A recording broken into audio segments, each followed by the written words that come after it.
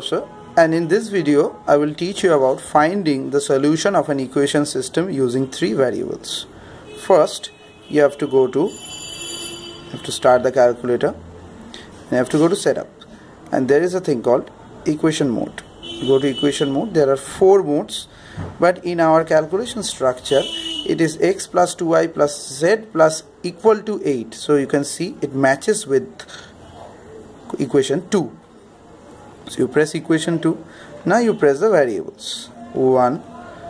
From first to second you can go by pressing the equal to sign.